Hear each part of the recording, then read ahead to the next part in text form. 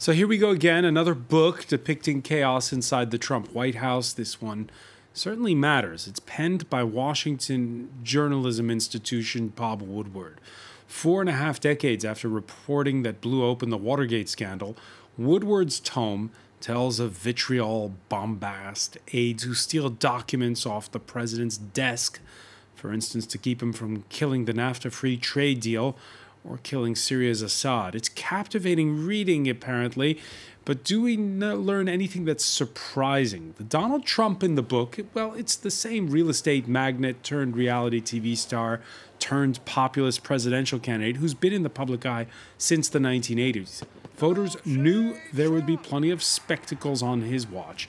So why are they more and more, not just in the U.S., choosing shoot from the hip bombasts as their leaders? Speaking of bombast and spectacles, Washington figuring out what to make of the unprecedented scenes witnessed at the outset of confirmation hearings for Trump's Supreme Court justice pick.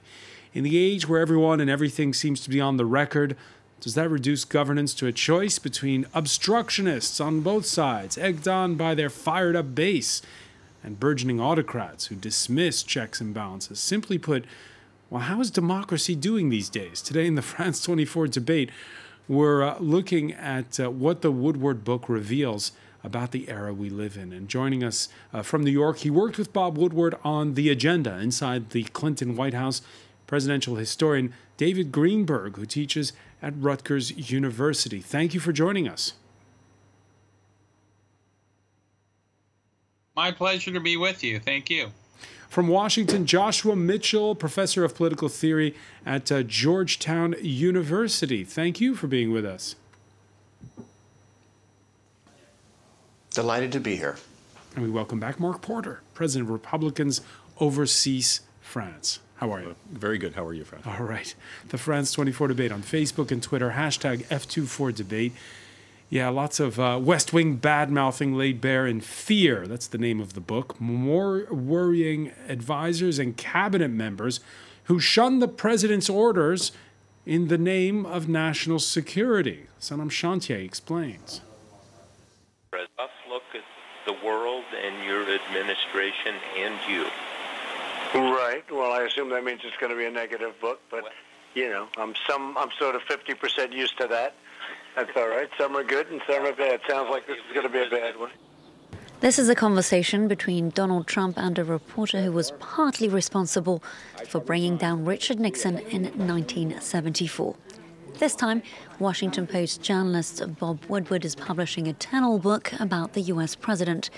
In Fear, Trump in the White House, current and former aides are quoted as saying they hid sensitive documents to prevent the American leader from signing them. The 448-page book also quotes the White House chief of staff as having doubts about Trump's mental faculties, saying he's an idiot. We're in Crazytown. John Kelly has since denied this account. Woodward also claims Trump called for the assassination of the Syrian President Bashar al-Assad. The U.S. ambassador to the United Nations, Nikki Haley, however, has cast doubt on this story. I have the pleasure of being privy to those conversations when we've dealt with each chemical weapon strike, when we've dealt with all of the responses, when we've dealt with everything. And I have not once ever heard the president talk about assassinating Assad. For his part, Trump has decreed the quotes and stories on Twitter as frauds, a con on the public. Fear, Trump in the White House is set for a public release on September the 11th and already sits atop Amazon's bestseller list. So, David Greenberg, full disclosure, I didn't get an advance copy, so I haven't read it yet. But I did look at Michael Wolff's Fire and Fury, which came out in January. How is this book going to be different? Well, I think for one thing, Woodward is a deeply sourced reporter. He maybe doesn't talk to every single individual in the White House, but he talks to multiple sources.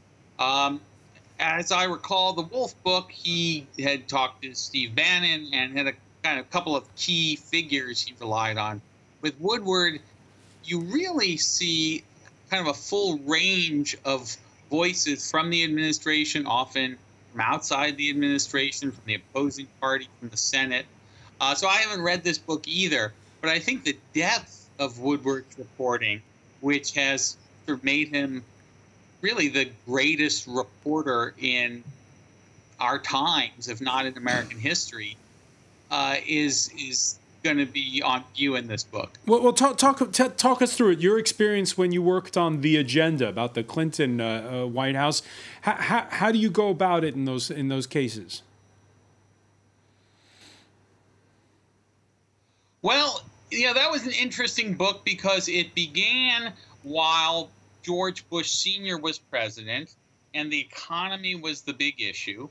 And we began reporting on the Bush White House and its handling of the economy.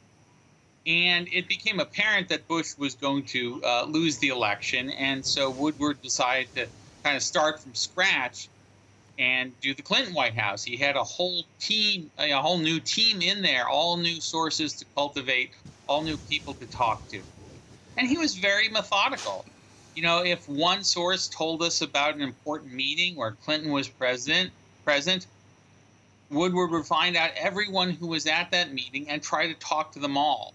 And if somebody said, well, the president blew up and he turned purple and he said thus and such, Woodward would check it out with the other sources. Sometimes accounts differ a little bit, and Woodward, would have to kind of reconcile that.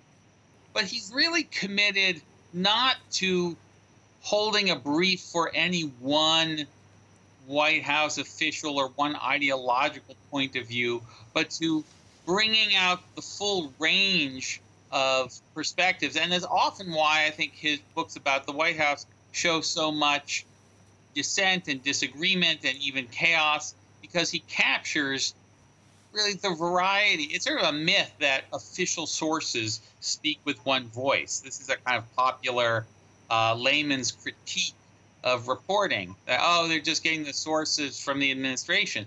But if you really listen to these people and you get them to talk on background, knowing that they're not going to be pinpointed by name as the source, you really see a divergence of viewpoints in any administration. Mark Porter, your thoughts on this? Because we've seen the president this Wednesday tweet that it's a work of pure fiction.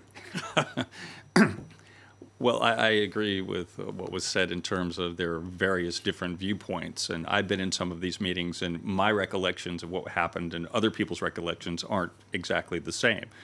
This happens especially under a lot of pressure and things are happening. Also in meetings, it's not just one person talking, everyone else listening. So you have breakaway sorts of discussions on the sides. And so these things, I haven't had a copy of the book either, so I'm not privileged to have read it in advance either. But the title of the book, Fear. Okay, it's sort of suspect. Why would this particular title have been chosen, as well as the date when it was released? This is the time for sales right before the midterms. So that's a little suspect here, too. Also, everyone that I've talked to today has disputed what they have said has been attributed to them in terms of quotes and these things. So that's a little troubling. So the quote fear, if I understand it correctly, has to do with the conversation that Trump had on the campaign trail with Bob Woodward about his relationship towards power itself. But it can also be construed as fear over the Russia investigation. Sure, it can also be used as a great title to sell more books. So there's all sorts of things that are interesting here. Why this book is done in the middle of the administration, right before midterms, is the suspect part that I find a little troubling. Joshua Mitchell, you find it suspect? May I jump in? A bit, but I think one of the things that we have to pay attention to is the fact that we're dealing with a president who really doesn't have party discipline. He doesn't have a party whose members are going to know that what they say is going to be held against them for years to come. We don't know what the Republican Party is. And so in these ages of transition, you're bound to have a tremendous amount of chaos. And probably Woodward's book shows this. I haven't read it yet, but nothing in it is going to surprise me. But the other thing I think is terribly important to remember is that Trump's style is chaotic. Read The Art of the Deal or look at the TV show apprentice, he thrives on chaos. He needs chaos in order to make decisions. He is not a diplomat, and I think that's what people are holding against him. Yeah, well, among the anecdotes, as reported by the Washington Post, one involving his now former economic advisor, Gary Cohn. According to Woodward, Cohn stole a letter off of Trump's desk that the president was intending to sign to formally withdraw the United States from a trade agreement with South Korea. Cohn later told an associate he removed the letter, quote, to protect national security, and that Trump did not notice that it went missing. Joshua Mitchell, should we be worried, us citizens of the rest of the planet? I'm sure these sorts of things happen in every administration. Every administration? Is Trump chaotic? Yes, he is. But I think we have to remember, yes, of course. In every administration, crazy things like this happen. People are trying to watch out for the president's best interest. There's a certain amount of trust, a certain amount of distrust. This is the nature of politics in the executive office. There's also a protocol for this thing. If Cohen was so concerned, he could have appealed to many other people in terms of reporting these kinds of issues. It sounds a bit like exaggeration here that he stole a paper off. This almost sounds like the theme of a fiction book rather than things that would happen. Well, that quote as well, saying that let's go and effing assassinate Assad, and Mattis telling his aides, look, it's not going to happen. And Mattis said it didn't happen. Mattis said he absolutely didn't say that. It didn't happen. So someone said something might have been happening, but someone said something. This is hearsay. This is he said, she said kind of things. And why Woodward, such a great journalist, would come up with this type of book is... David Greenberg. On the agenda. Yes, I work for Woodward on the agenda, and he never invents anything, full stop. Everything that he puts in his books comes either from the person who said it, the person they said it to, or sometimes to a third party in the room. So if Mattis had that, is quoted in the book as saying Trump said that to him, that came either from Mattis or someone in the room or someone to whom Mattis said it. He may obviously, for political reasons, now feel it's prudent to deny it so he doesn't get fired. So but who is this person? Assured, I mean, we don't know. This doesn't make any sense. Other books, time will prove this correct. Let me ask you. Both Ari Fleischer from the Bush administration and Paul Begala from the Clinton administration have tweeted in the last 24 hours, yeah, I complained at the time, but everything that Woodward put in the book about our administration's checked out. David Greenberg, do you agree with what Joshua Mitchell says, that taking documents off the president's desk so he can't sign them, that's something that's happened in the past with other leaders? No, I don't know. I doubt that's ever happened. Surely you're not going to say categorically that that's the case. But that's an extraordinary thing to go on. That is a silly statement. I'm a presidential historian, and I've read a lot of presidential history. You don't see routine. No one's going to say that, of course. Economic advisors removing documents so that the president won't sign them. This is an extraordinary presidency, an extraordinarily unusual presidency. And I think that's something we knew, but that's something that Woodward's reporting apparently confirms in spades. So are you scared, or are you reassured by what you're hearing, in the sense that his entourage, keeps things, how should we say, centered and balanced? Well, I think it's better than the alternative, I guess. Although some of the more stable, reasonable members of the administration, like Cohn, like H.R. McMaster, a handful of others, have already gone. One has to hope that there are cooler heads around the president who can exert a moderating influence. But, Trump is a very... special psychological profile. He's not like most people we've had as president. He is, as somebody said, someone who thrives on chaos.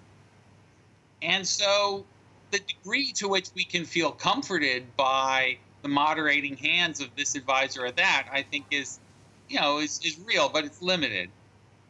When we've been preparing the show, Joshua Mitchell, one of the questions we've been asking ourselves is, we know Donald Trump's style. We've known him since the 1980s. He's not an unknown quantity.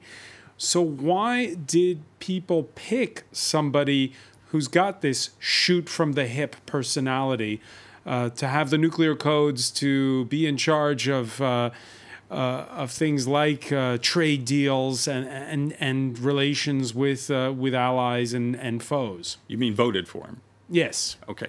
Well, I can answer that. I voted for him, and so did 35 million other Americans, because he was the best choice.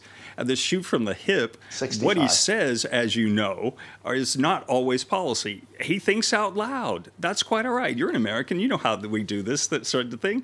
This book looks like another exaggeration. We had Omarosa's book a couple of weeks ago or whatever. We've had these books come out. They're all saying the same thing. They don't like the guy. Okay, good enough, but many Americans, 35 million of them, voted for him for the right reason, and he's going to make a great Joshua Mitchell? Let's be clear. So what we have a number of books opposed to President Trump, and now the man who wears the mantle of authority for the 60s generation, Mr. Woodward, comes out with a book. Nothing is going to change. Trump is Trump. There's not going to be anybody who's going to change their vote because of this. You asked the question, why did people vote for Trump? Some voted for him. Others, a huge number, I think, voted against the alternative. And that alternative was both a Democratic Party and a Republican Party who had drunk the Kool-Aid of globalism, had abandoned the middle class, and these people were simply fed up of being told either by the Republicans they were going to be collateral damage to the necessary historical movement toward globalization, or being told by the Democrats that they're deplorables who don't count. Joshua, I'm going to have to interrupt you because we have to take a very quick break. He will be president again. I'm going to have to interrupt you. We have to take a very quick break, but the reason, the style of Trump, the shoot from the hips style, we're going to be talking about it when we come back. You're watching the France 24 debate.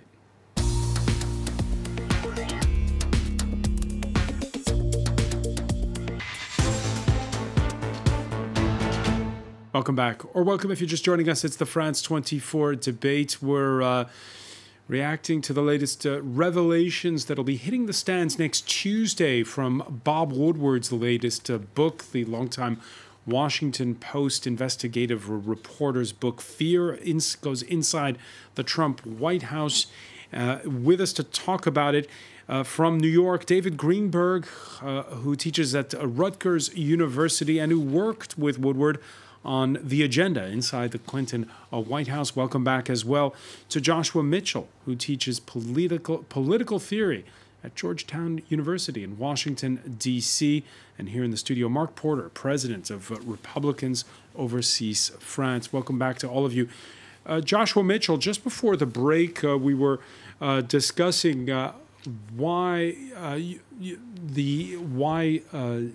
Donald Trump, we knew we could expect this kind of bombast with his presidency.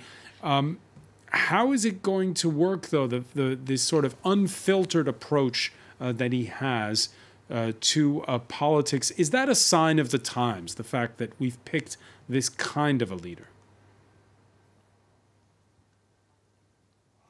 Well, it's, in one sense, of course it is. Everybody says whatever comes to their mind. But with respect to Trump, I think there's something that's very important to remember, and that is that politics is rhetoric and governance is policy. And he's very loose with language, and I believe he does it deliberately. He is not an idiot. What he does is he sends out tweets, and he gets responses back. It's much like a dolphin with sonar. And then he says, thank you very much for the information. So his tweets are, in a way, a sixth sense, which he uses to gather information. Is it unorthodox? Of course it is. I do not have a Twitter account.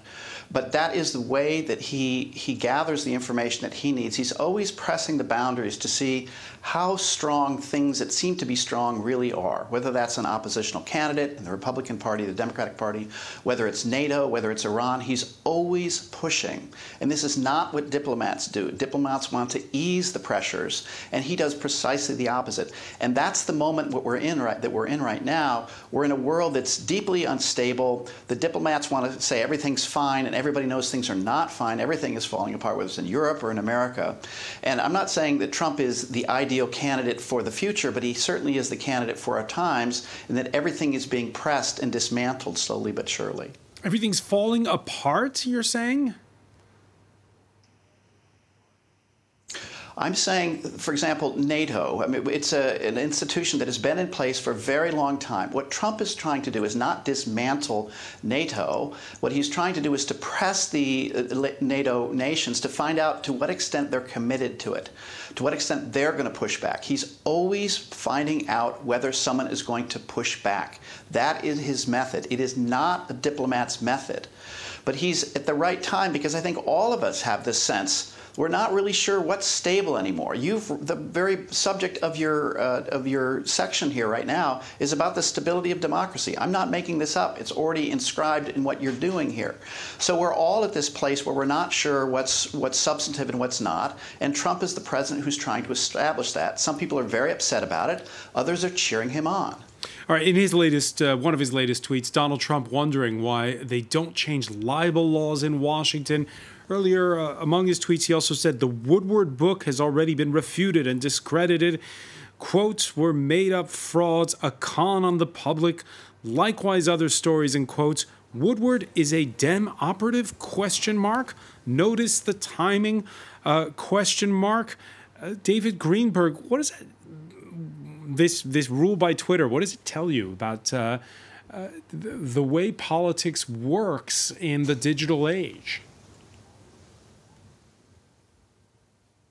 Yeah, it's interesting to see some of Trump's talking points echoed by his supporters say about the timing as though, it's trying to influence the election. Woodward, came to fame helping to bring down Richard Nixon. He and Carl Bernstein, his partner in that. There's a famous quote, I think from Carl, saying, "We didn't go after the president, we went after the story." But a lot of people based on that thought, oh, Woodward must be a Democrat. Then they found out when Democrats came to power, he was just as tough an investigative reporter in looking at them.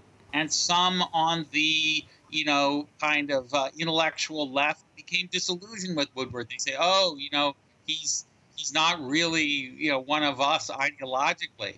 And the truth is he's not an ideological man. He is a reporter. He believes in uncovering secrets. He believes in bringing more information to bear on the public debate. It has nothing to do with whether he's for or against Trump. This book is not an anti-Trump All right, book. David, I hear what you say about peddling in facts. It's a piece of reporting.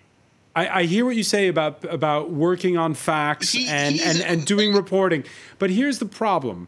You have so much information that's out there nowadays. We saw, for instance, a few years back with the WikiLeaks cable dumps, where basically all the water cooler chat among diplomats was there out in the public, exposed. In the end, how much people believe facts anymore, it seems to be diminishing. Right. That's true, and that's a problem many people have remarked on. A few years ago, there was a social network theorist who studied the books that we buy and presumably read from Amazon, and he drew them up into clusters.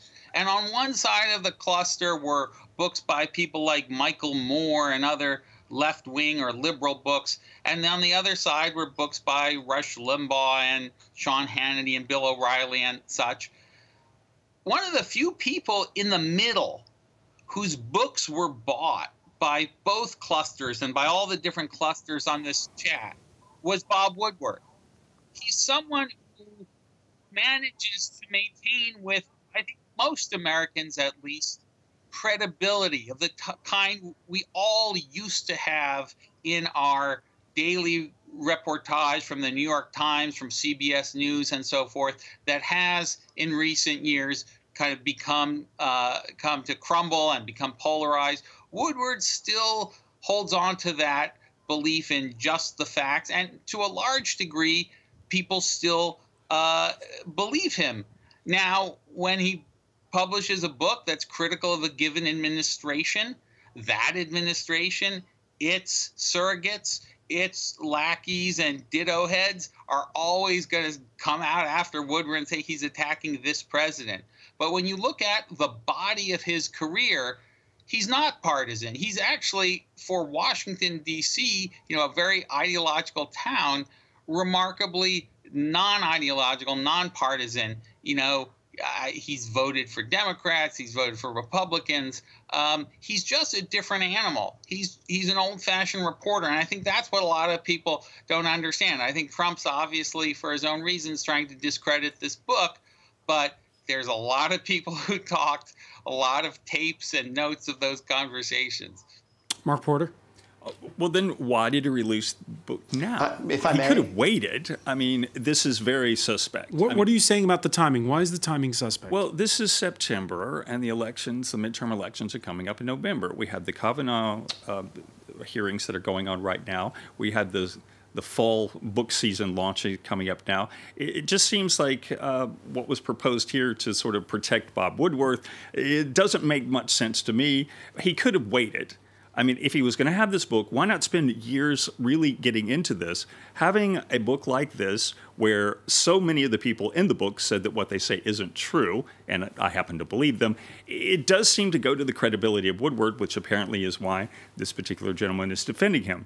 However, there are unanswered questions. Why doesn't Bob explain why does the book have to be launched right now? Seems strange to me. Joshua Mitchell, is there a conspiracy? If I may, I didn't come to the studio today to attack Bob Woodward or even really to defend Donald Trump. My interest is in explaining the situation in which we find ourselves right now.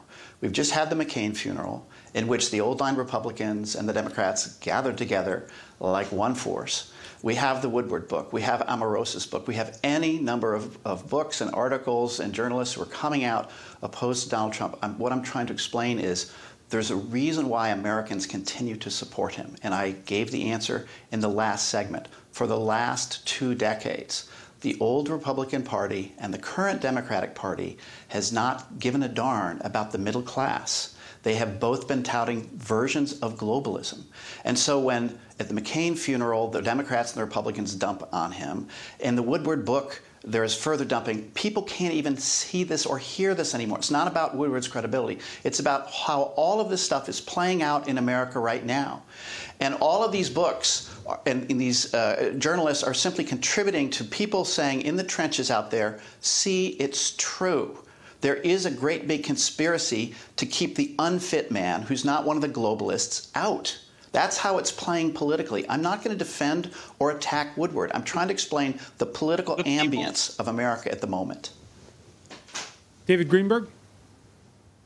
The people dumping on Donald Trump are people in his own administration. They're his closest aides and confidants, are the people he chose to help change the country.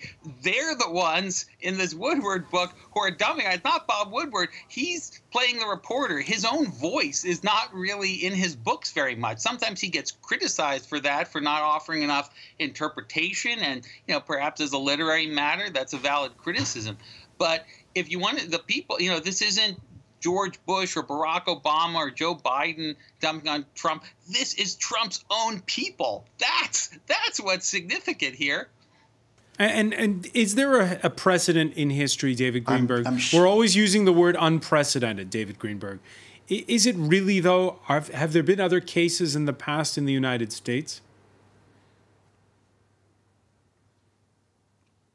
I am one of those historians. During the 2016 campaign, I always get calls, and I would say, no, it's not unprecedented, and I would point to other figures and certain precedents. I think now I've sort of been persuaded Trump's presidency truly is unprecedented. We've never had anybody this unprepared and this sort of hungry for power and glory.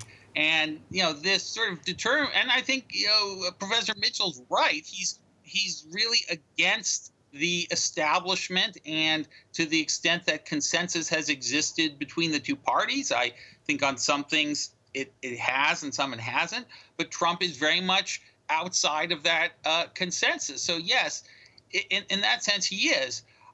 Temperamentally, he's quite different. The only one that I think comes close is Richard Nixon. I mean, Nixon publicly tried to put on a much more sober face, but we know from his private tapes how vindictive he was, how angry he could be toward his enemies, and some of these qualities that we see in Trump, I think, do have their precedent in Richard Nixon. And we could probably go back to other presidents and say, well, he's like Andrew Johnson in this respect, or he's like this president in that respect. A lot of the people he most resembles never got to be president. Joe McCarthy, for example, or maybe Huey Long. Some people have drawn the comparison.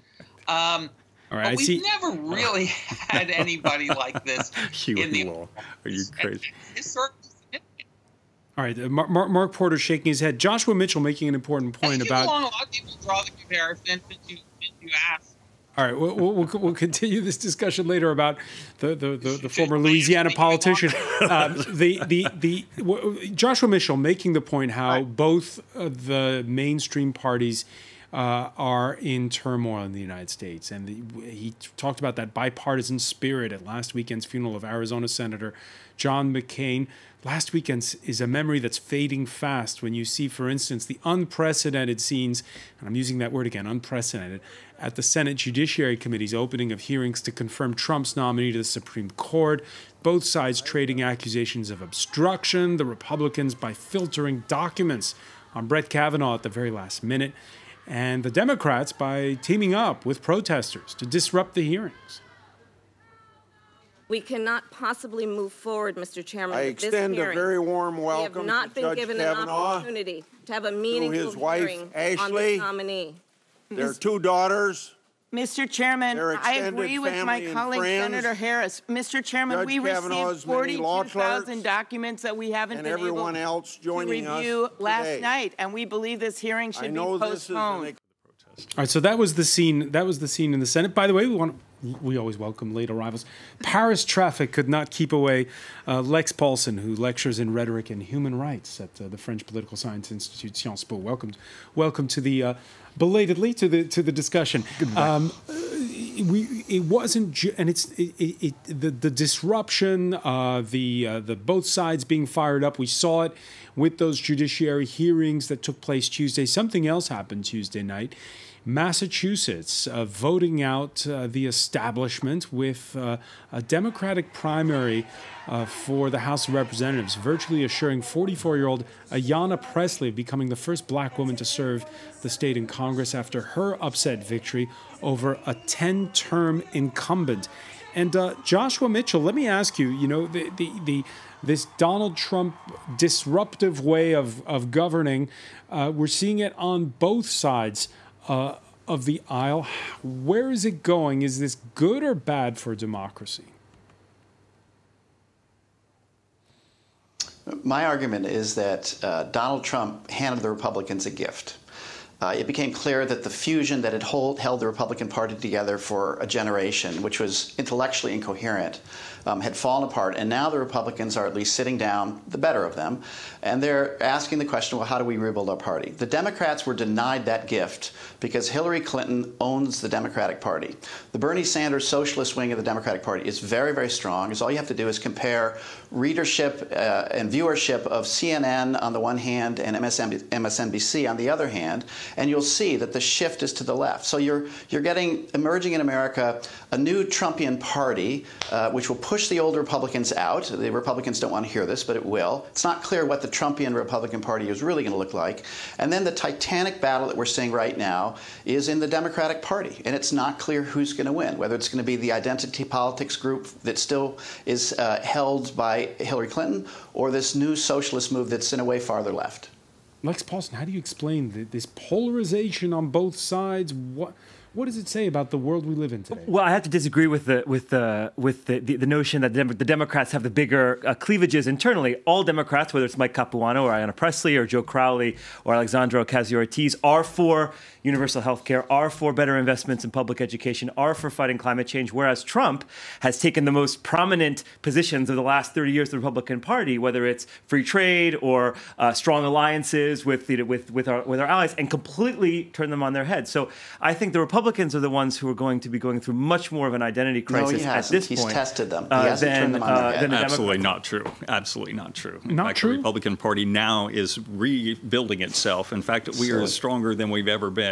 We'll see what the results of the midterms are. But in the RNC meetings, for example, we are much more organized, focused, and raising a lot more money than what's happening in the Democratic Party, which is splitting apart. A bit like what we had with the Tea Party. It's not what the polls say. They say the House of Representatives is going to swing if the election were held. National polls, not the local polls. But what I'm talking about, too, is before, when we had the problem with the Tea Party. The Tea Party was internally splitting apart the Republican Party, and it reformed, as was said before, how the Republican Party is today. That's exactly the same thing that's happening to the Democrats, except on a different scale, because Bernie Sanders isn't even a Democrat. Why the turmoil on both sides? That's my question. I think there's more of a generational shift than turmoil. And again, you didn't make necessarily any given examples of actual issue differences between Ayanna Pressley and Capuano. Or, I mean, these incumbents that are losing are older white men. I agree there's an identity politics element here, but Ocasio-Cortez and Pressley ran very competent, very professional, very credible campaigns. And so I don't look at this as much as turmoil as a question of complacency among the old guard and a need to bring a new guard in, which is healthy for the party.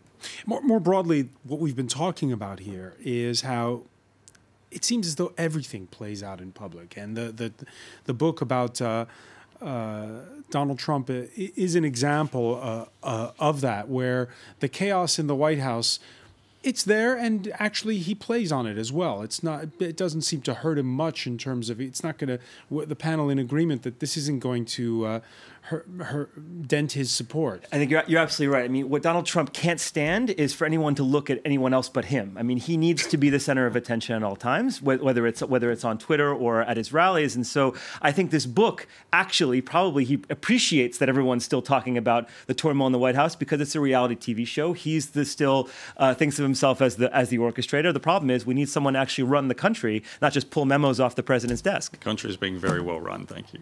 David Greenberg, politics. Well, and also it's the old Oscar Wilde line. It's better to be talked about than not to be talked about.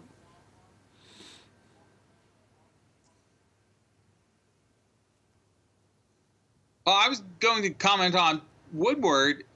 You know, he's done books like this for many decades now. So I don't think this kind of exposure of the White House is actually anything new.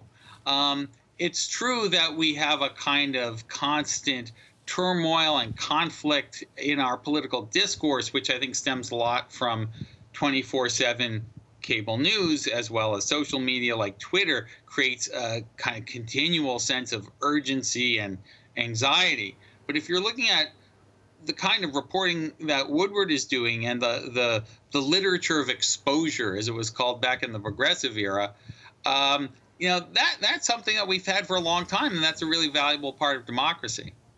A valuable part of democracy. Joshua Mitchell, the case has been made that Donald Trump, his presidency is also marked by a new age of inequality, and a lot of people comparing it to what was called the Gilded Age in the late 19th century. Well, I think this is going to be his big challenge. So on paper, he is committed to something that neither the Republicans nor the Democrats were committed to, namely a middle-class commercial republic. On paper, he's committed to that. It's not self-evident from the tax cut that was just passed that that's going to be the case. And I think the Trump presidency will not hang on all the noise that surrounds him as a person. It will hang finally on whether he is able to deliver, to make good on the promise to revitalize the middle class. And I will go so far as to make the following prediction. The first one's going to sound like a prediction, but I think it's certain. He will win in 2024 or 2020. But if he is unable to deliver on making the middle class strong and robust again, I think then we will have the Democratic Socialist wing, the Bernie Sanders and some of these newcomers, stepping in 2024, and we will have some modest experiment in socialism if Trump is unable to deliver for the middle class. Lex Paulsen?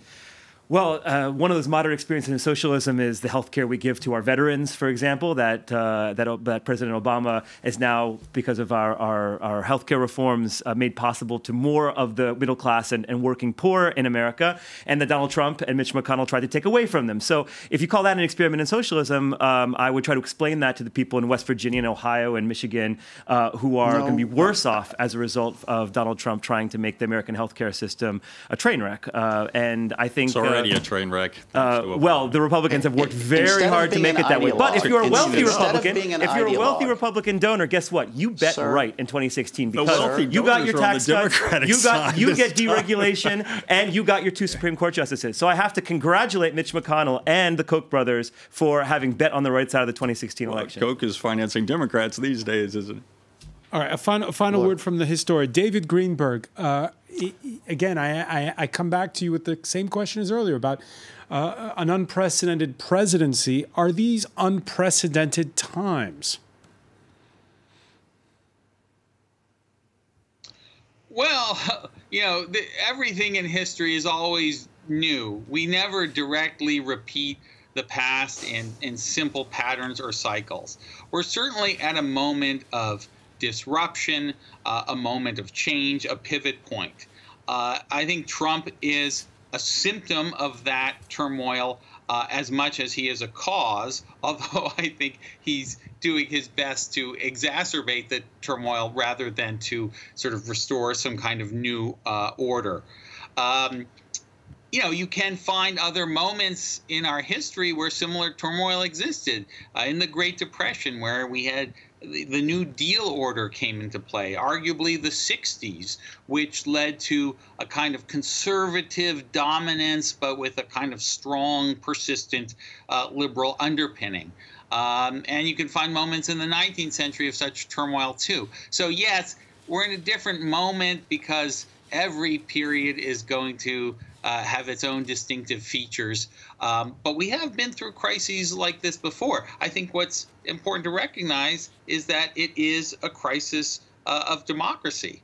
And to go back to the question of the Woodward book, I do think that will account why this book, even more it seems than his usual popular books, is drawing so much attention. People are hungry to understand what's happening in this White House and where the hell, this president and others are taking us, because nobody really seems to know for sure. It certainly has our attention. I want to thank you so much, David Greenberg, for joining us from New York City, Joshua Mitchell in Washington, D.C., Mark Porter, Lex Paulsen.